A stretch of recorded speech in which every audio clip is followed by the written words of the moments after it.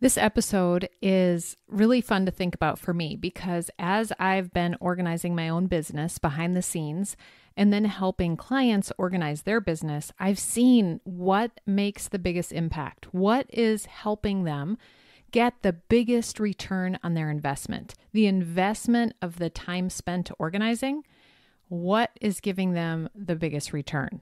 So today I'm going to tell you 3 things to organize for the biggest return on your investment, the biggest ROI. And as you listen to this episode, I want you obviously to pick one thing to start with. Don't try to do them all. Don't even think about it. Just choose one and erase all the rest.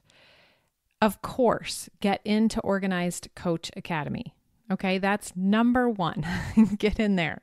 The other thing that's happening right now, I'm opening up my small group mastermind called Organized to Profit, and you can fill out an application. The link is in the show notes. If you want specific help, if you want customized help, you want to spend weekly time really getting clear on your goals, on your messaging, on your processes, on your profit making. Are you making a profit in your business? And if you want that to be your goal for the next 6 months, get in Organized to Profit. The application is in the show notes. And here we go. Let's talk about the 3 things to organize for the biggest ROI. Are you ready to work less, feel more organized and productive, streamline repetitive tasks, and implement systems that allow your coaching business to run smoothly even without you? If so, you're in the right place. Welcome to the Organized Coach Podcast, your go-to source for practical tips and solutions. I'm your host, Tracy Hoth, professional organizer, certified life coach, simplifying expert, and most of all, down-to-earth fellow coach just like you. No matter if you think you're missing the organizing gene, have ADHD, or just love anything organizing, I'm here to help you become an organized coach with a business that works for you. Pull up a seat and let's get started. As I kind of mapped out this episode, I was like, okay, which one goes first? Does this one go first? I don't know. Oh, nope, that one has to go first. So I'm just going to get started and we are going to, I don't know if they're in the exact right order, but the first thing to organize to get a return on your investment is your digital files. Now, I talk about this all the time. I have a free workshop that you can join at simplysquaredaway.com/5 files. Go there and watch that workshop. That shows you the only 5 files you need to organize your digital files. But the average worker, actually one of my clients sent me this quote. The average worker spends 2.5 hours daily. Can you imagine 2.5 hours daily searching for documents and files that they need in order to get their work done? Now, I kind of think that that might be a corporate stat. I don't know, but I'm thinking about how much time my clients tell me that they spend searching for things, searching for documents, making duplicates, trying to find it and then thinking, I know I made that, and they just can't find it, and then having to make it again. So all of that time. But the other part of that kind of ties into the second thing that I will share to spend your time organizing. But it's the looking for things on your computer, trying to find links, trying to find the website that you need, trying to find the resource you had on a different website that you didn't know where it went, or you tried to keep it, you didn't know how to record it so you could find it again easily. So all of those things, if you spend, let's just say you waste an hour a day searching for things, trying to find things, wasting precious seconds just pulling up a website. Imagine an extra hour every day that you have to focus on marketing, to focus on getting clients, making connections, putting out valuable content, thinking about your clients and solving problems. So all of that time that you spend, and that's 1 hour a day. Now this says 2.5 hours a day, but let's just say you spend 1 hour a day. That's 5 hours a week. That's 5 times 52 hours a year that you could save. That's the return on your investment just by organizing your digital files. Now, people that come into Organized Coach Academy and that work with me in one-on-one or in this small group, one of the things that happens, and maybe this is you, they have many Google Drives. They have different Google accounts. They have Dropbox. They have OneDrive. They have maybe their full-time job. They have, which has files. Maybe they've had another business, so they have those files. So they have this big mess. And sometimes it takes, probably all the time, it really does take an investment of time to figure out, how do I make all the Google Drives work together? Or how do I choose which one place to keep everything? How do I make those decisions? How do I do it? You have to search to figure out how to do it. All of that time is an investment, but it is so worth it. The return that you are going to get from being able to have a task on your calendar, open that task because the time has come for that appointment, and you know where everything is and you can find it. That return, not only in time, but on your mindset, on your frustration level, on the stress level, the cortisol level in your body, all of that, the return is so valuable. So number one, focus on organizing your digital files. Okay, that's going to save you so much time, so much peace. It's going to create so much peace, so much confidence. And then when you want to have someone help you do something, you're able to find it. If you wanted to hire someone, everyone on your team, anybody on your team will be able to find what they need.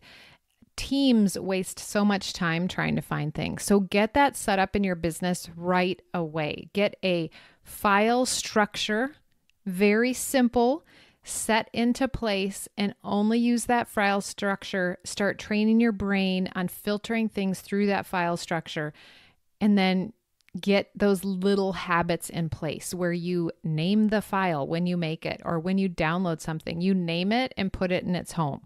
Those two things are key. Always name it and always put it in its home immediately, as much as possible. Now, we all have those little bad habits. So that's what you're going to be working on. But okay, number one, organize your digital files. The second thing that you can organize, invest in organizing for the biggest ROI, is your bookmarks bar. Your digital files and your bookmarks bar are projects. You are going to spend time to get that project done. And then for the most part, it'll stay. Now, you'll have to maintain it, obviously, and you will schedule maintenance appointments within your business on a regular basis. But both of these are projects. So focusing on a project and scheduling those tasks and times on your calendar to get that project accomplished is key. Okay, but you don't have to set up any systems to organize your bookmarks bar. You don't have to create a system to organize your digital files. It's a project that you're going to do, and then you're going to be done with it for the most part. And then you're going to move into maintenance. But we don't have to create a system around a project unless we're going to repeat the project, which in this case, if you use the maintenance step, you won't have to repeat this. Okay, so the bookmarks bar is a project, and you can schedule that on your calendar to do. Now, once you get started doing this, you might just want to spend all your time making it so beautiful. But what I've found for myself is that this has created so much joy and so much ease when I sit down at my computer to do my work. My bookmarks bar has my calendar. It has my website login for the back end. It has my Google Drive. I just added Google Forms on there. A shortcut to that. I added Voxer. I have my Kajabi. I have Deadline Funnel and Canva and Amazon and Slack and Descript and I'm ChatGPT. I'm trying to think what else these are. So I have all of those little tiny cute symbols. They're favicons, they're logos with no words after them. And I just love how that looks. I love being able to get on my computer and click on one thing and I get to the destination that I want. I don't have to search for it. I don't have to have my hands on the keyboard to start typing it, which is kind of what I used to do. I can just find it immediately in one click. Then the next little section has my dashboards that I use to run my business. The idea tracker, the business dashboard, my client tracker, and then my podcast or content tracker. And I also have one money tracker that actually my accountant, Mark Butler, has set up. And so I've saved that so I can go in and check on money, profit and loss reports, what my rolling 12-month income is, and all of that, which is easily right there. So those trackers, and then I have folders. So my clients are all in one folder, their notes. I have my current funnels that I'm working on in one folder. I have a podcast folder that has how to convert an M4 to an M3. I have that website linked in that podcast folder. And when I record an episode on Zoom, it comes down in an M4 and I need it to be in an M3. So I open that folder in one click. I just hover over it. And then in one click, I get to the website I need. You know how much time having this organized has saved me? It is so amazing. And just the other day on our Organized Coach Academy call, I helped someone set this up. We got on, we shared screens. I showed her how to do it. We, looked at her specific bookmarks bar and worked out things that she needed. And then she's motivated. She knows how to do it. She's like seen how I'm doing it. I'm pointing her along each step as she does it. And then she can get off that call and she can continue working on it. She's not going to forget. She's not going to be discouraged because she's run into snags and she can't figure it out. She's motivated and she can go and do that. So that's the benefit of being in a program where you can jump on a call and we can share screens and we can get this stuff done. So as I work with clients individually or in my mastermind, these are little things I can see when we're working together. I can see, oh, do you have that on your bookmarks bar? Oh, that's a great idea if you're in a program to make a folder and put all the links you need for that program in your bookmarks bar, on your bookmarks bar. And I like how it's organized and I can help them, the way their brain works, get it all organized and working well and being super efficient. Okay, so digital files, number one. Second thing, bookmarks bar. Those two are both projects. The third thing I want to talk about that will have the biggest impact if you spend the time organizing it is your marketing activities. So marketing activities are something you are going to do over and over. And what marketing activity you choose is completely up to you, right? It's up to each of us what's working, what we're testing, what we think will work, we want to do. But it's doing that marketing activity consistently. So when you think of something like this, a marketing activity, you need to create a process, a documented system for carrying out the activity. Okay, so notice the difference. The other ones were projects that we do once and then we maintain them. This is a marketing activity that we're doing consistently. So having and creating a process is going to be key.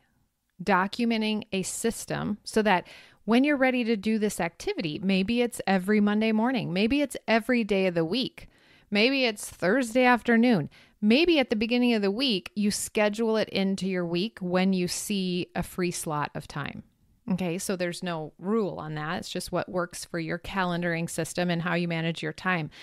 In the show notes, I will link to Amy Lippman's podcast episode. It was so good. She talked about specific marketing activities. So let's just say, as I think recently when I talked to Kristen Dabney on the podcast, she shared all about LinkedIn. And that's her expertise. And she kind of talked me through it. And she's done an amazing 2 videos with me in Organized Coach Academy. It's one of the bonuses that shows you exactly how to do everything with LinkedIn and then she got back on a call with me and how to create a system for using LinkedIn as your marketing, as a marketing activity.